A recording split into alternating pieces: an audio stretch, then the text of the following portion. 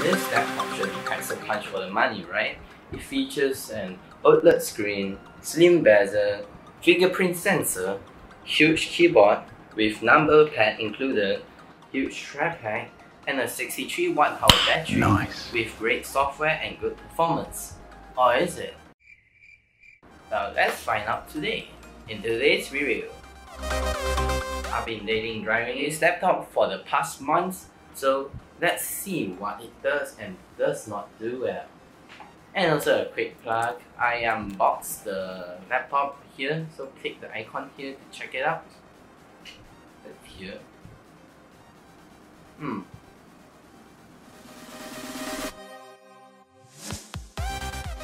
As I'm sure you can read from the title of this video, I'm currently talking about the ever so popular Vivobook Oled that Asus started selling past year ago. This one is Asus Vivobook Pro 15 Oled. There's other models such as 14-inch Oled or non-Pro models. That's a lot of them. Alright, with that said, let's get straight into the video, which we will begin by talking about the model of this exact laptop, as there are a lot of similar ones selling out there.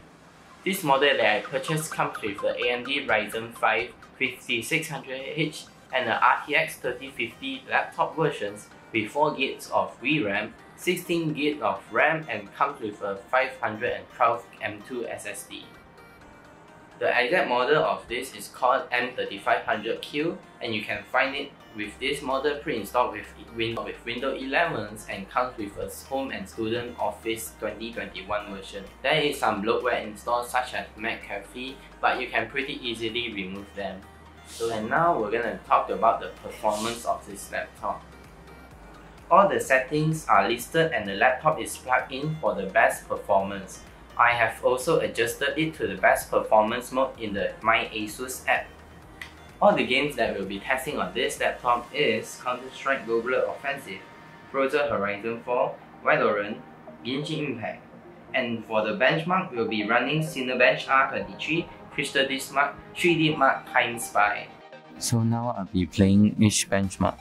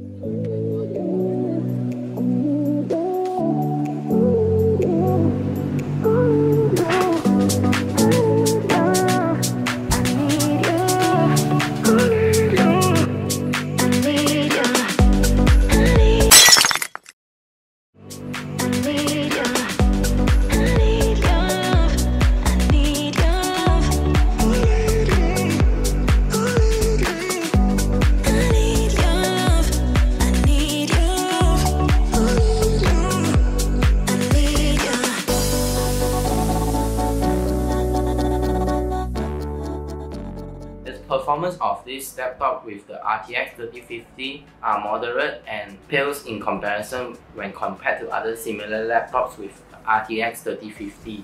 Though it could be said that there's different TDP, which is the power that the laptop supplies the GPU to allow it to run faster. And it's probably due to insufficient cooling.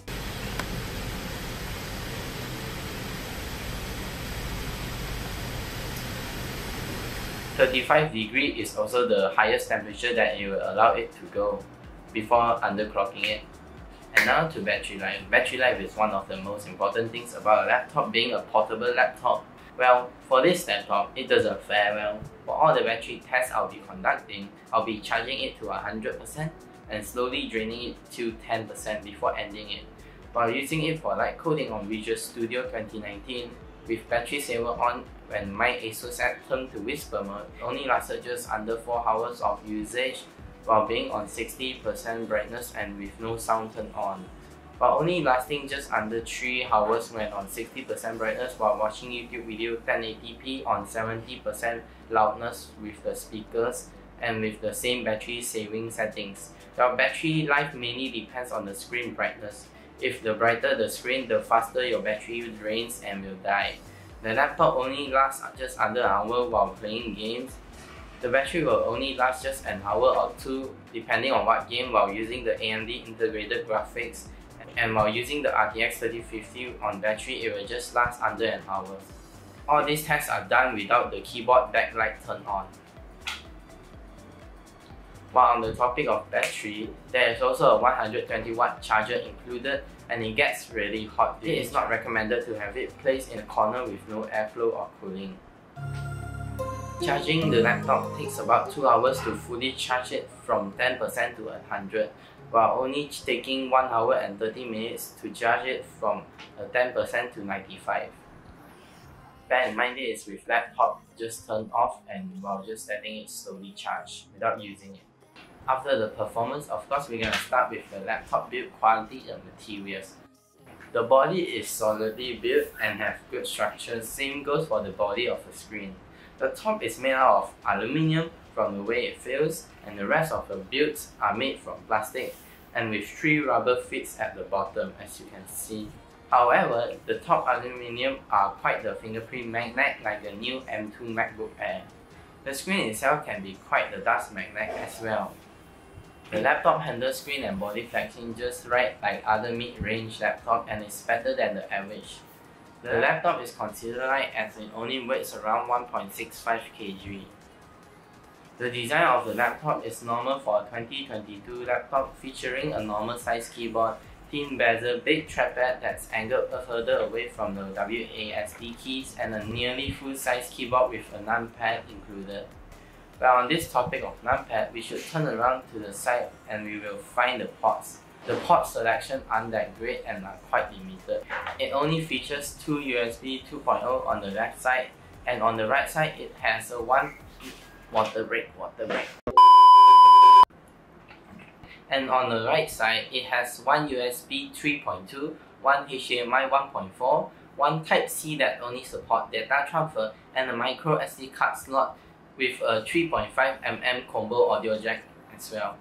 It doesn't have Ethernet port or full-size SD card slot, but since this laptop is intended for professionals and most DSLR and mirrorless camera uses SD card instead of micro SD. The Type-C port also only supports data transferring, so there's no charging with the Type-C on this laptop. There's also an issue where most if not all the ports are contained on the right side of the laptop, which means it will be hindering when you're moving your mouse. Keyboard, biometric and trackpad. Now that we are at the topic of issues, the keyboard feels just fine like most laptops and can get work done. But I definitely felt better one since this keyboard is lacking on the tactile and key travel. It also features a backlight with white LED, which is a nice touch, but that can be quite protruding to the eyes when viewed from a normal angle. Be that for it in a dark room where you're most likely going to be using the keyboard light. After rendering some videos or playing heavy titles for a prolonged period amount of time with the Asus software set to performance mode, the keyboard does start to get hot to the touch depending on what game and settings you're playing on and how fast does the computer have to run. The keyboard happens to suck dust really well, which means your keyboard will be really dusty, and same goes for the screen as you'll be closing the laptop. Like this. I also happen to have an issue where the spacebar will squeak or ping when pressed, but only happens on the right side of the spacebar. which is annoying because I usually press the spacebar with my left thumb instead of my right thumb. But sometimes the sound is not present. I'm guessing it's from the stabilizer that's causing the sound. So here's an example of the video playing. Wait, what? That's a squeaking sound? It doesn't happen here. Since we're talking about a keyboard, we gotta talk about the built-in fingerprint sensor, which also functions as a power button. It's not reliable as it failed on me quite a few times and having to reinstall the drivers to get it working back in. And also it randomly forgets my fingerprint. So in short, it's not reliable and can get quite annoying at times. And if, for example, you have some documents that you forget to save and the computer went to sleep, you're done. And here's a video playing. So fingerprint is broken, so it doesn't work. So if it doesn't work, when you press this and enter the password, it just gives you this error, which means that you're already 100% need to restart the computer. So it's kind of dumb. I swear to God. Will, you definitely could tell I was pissed off. Actually, after using it for a while, I actually noticed you can press the button set up my pin to actually reset the pin and not lose your progress. Well, right after the fingerprint, we're of course going to talk about the trackpad, which is excellent. The surface is silky smooth and are quite accurate. You can also use multi-touch gesture with Windows, which is really nice. If there's any cons about it, it would be sometimes it has latency initially when you just glide your finger on the surface, and the gap between the body and the touchpad will have dust stuck inside it. Ooh-wee.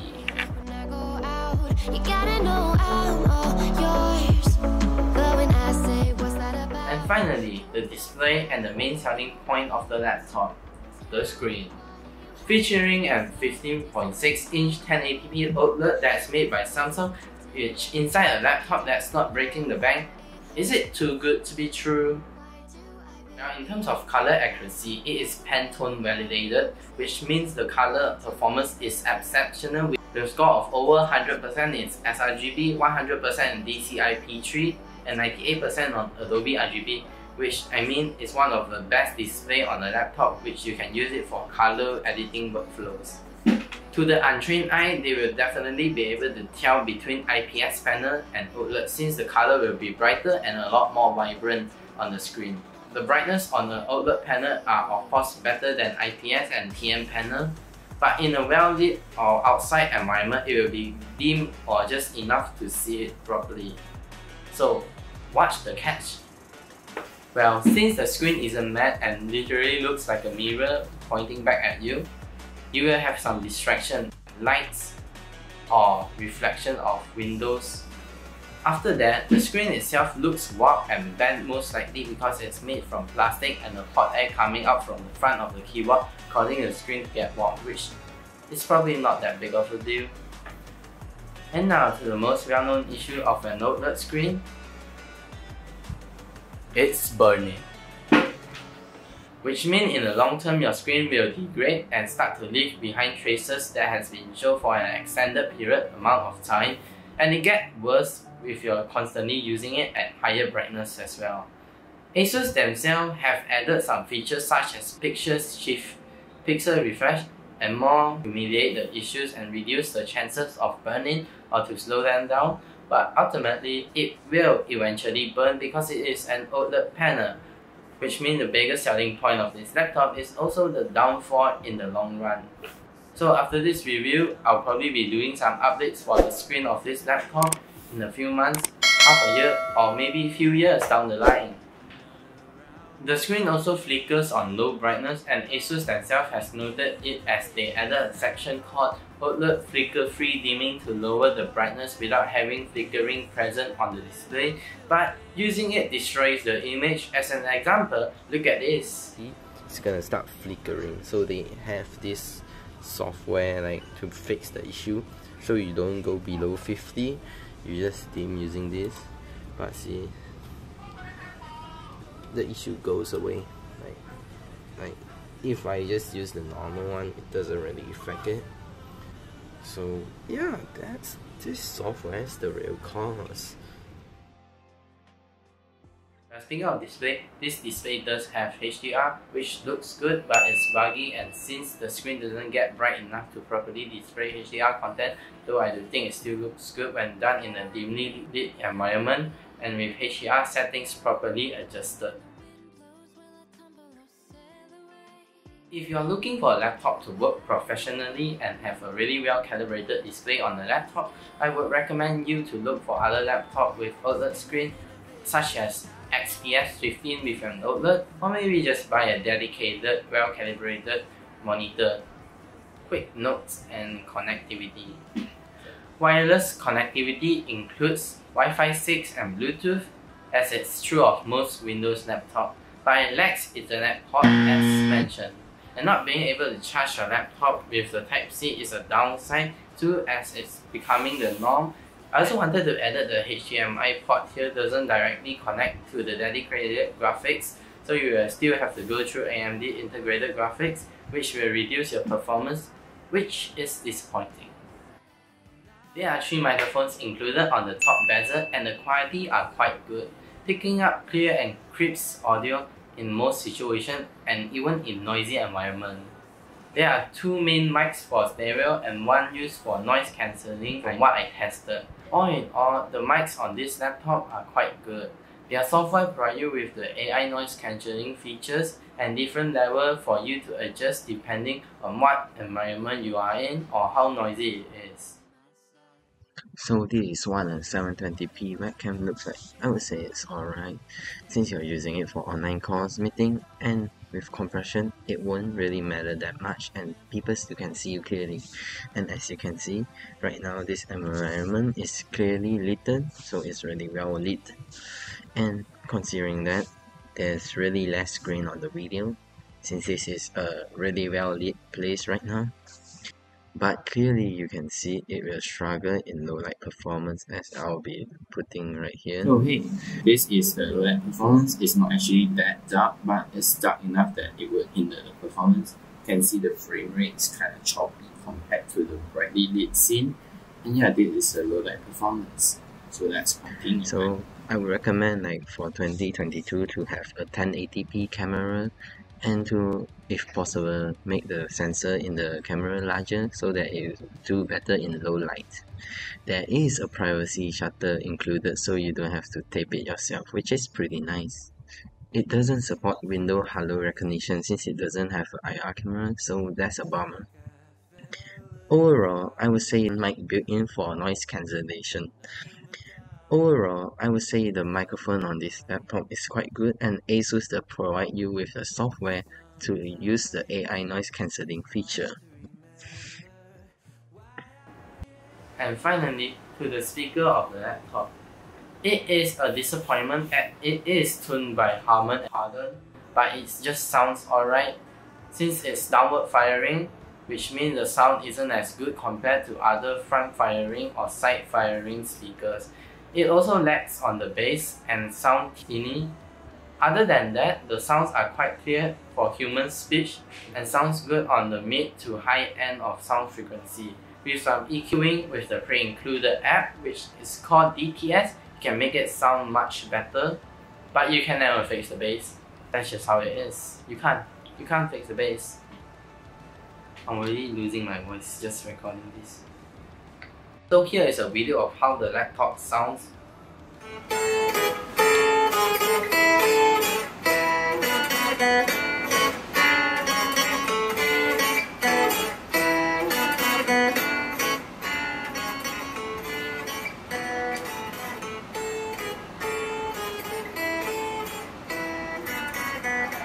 Yo, listen up, here's the story about a little guy that lives in everything he and everything is gay for him and his. And now finally to the price. It costs just under 1,000 US dollar. So I would say it's a good deal if I didn't encounter so many issues that's not covered on YouTube or most of the reviews. And now we will go into conclusion. So what do I think of it? For a short answer, it sucks. Long answer, it still sucks. If you're already gonna buy this laptop, prepare to spend more and go for the 16GB version, as 8GB will not be enough for this laptop, and Windows itself already takes 3GB of your RAM because AMD Radeon graphics, and without anything open or installed. So basically it's new installation and already takes 3GB of your RAM. Also bear in mind that this is soldered RAM because it is a Pro model, which means you can't really upgrade it or future proof it. And the most RAM they'll allow you to buy is also 16, so just go for it if you're gonna buy it.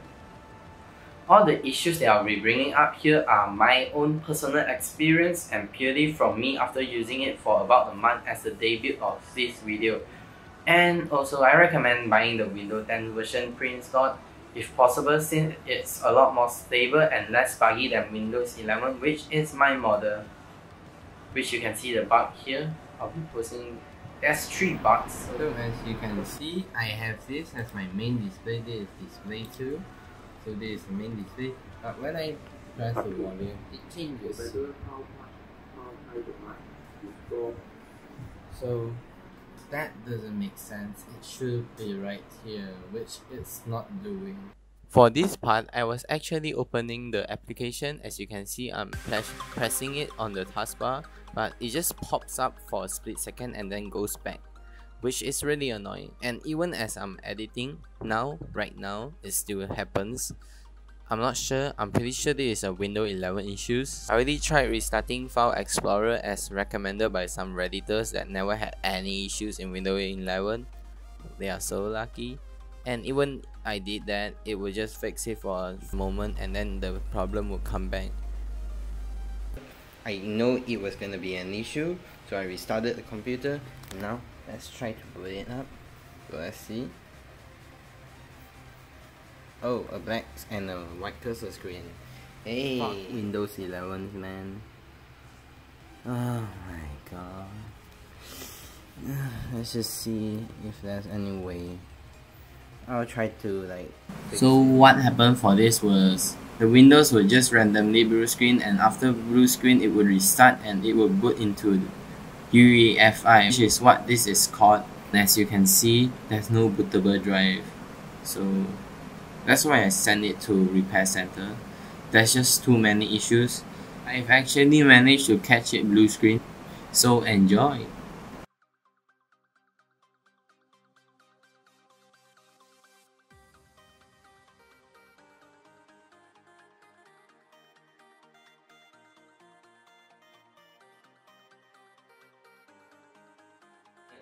On the note of that, I actually have to personally reinstall Windows, the whole Windows 11. Since the previous Windows of 11 that they pre-installed are too buggy and have a lot of issues, but even after reinstalling there's still issues, so I guess Windows 11 sucks. So right now what I'm doing is, since when I press ALTZ on the CSGO screen, it won't actually open the GeForce experience for me to record, so I had to open another application to open the GeForce experience to start recording, and as you can see, it started recording. So I just let it run some benchmark, and after a bit I just stop recording, I stopped, and then I went back to check the clip, and then this is what I saw.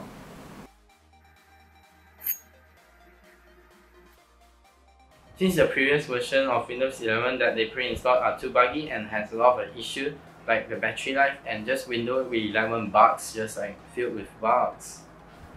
They also black screen on me once and blue screen on me about 7 times in the span of 2 weeks.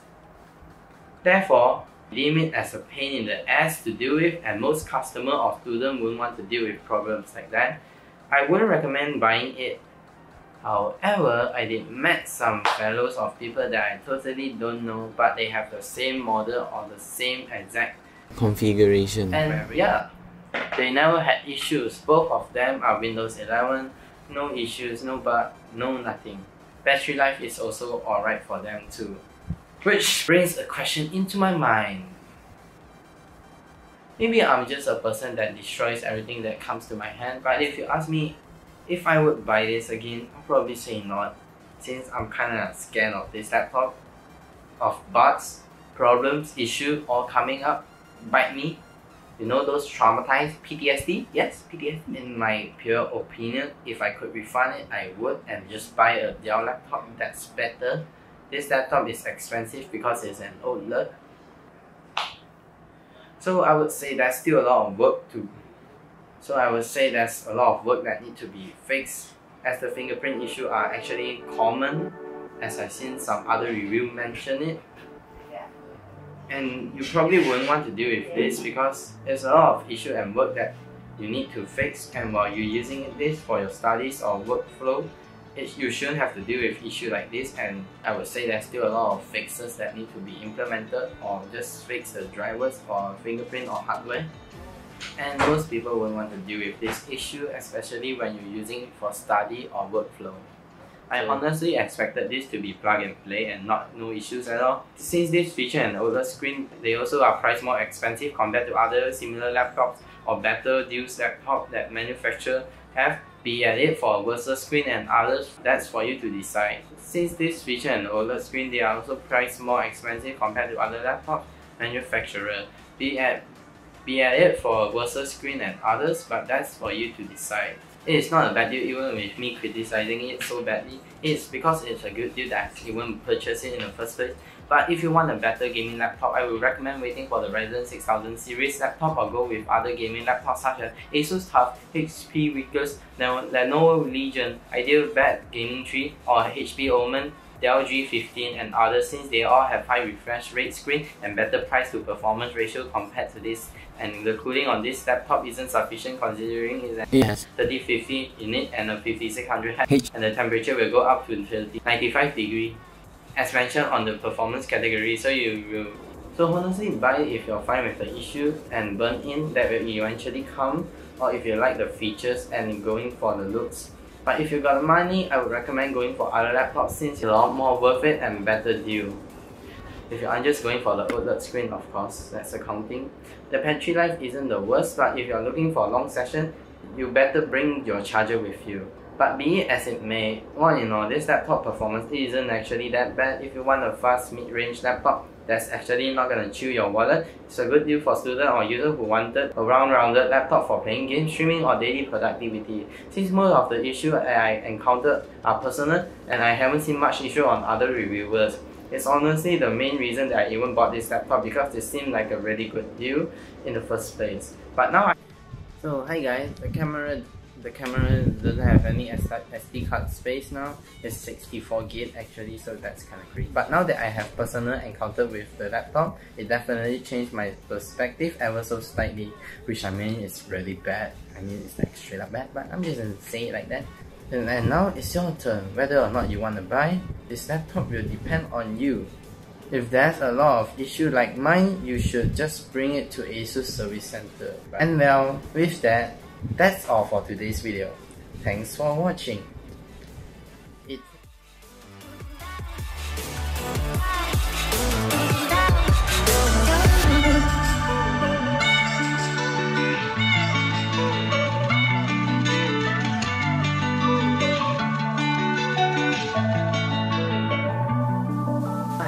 Effort into it without actually having much gain at all, other than just sharing the video and my opinion of the laptop, since I actually bought it with my own money. It's quite expensive, and especially you're trying to buy a laptop that will last you long enough, like 4 years, then it's not really what this type of laptop, it's not really the laptop you would want to have for 4 years. So yeah.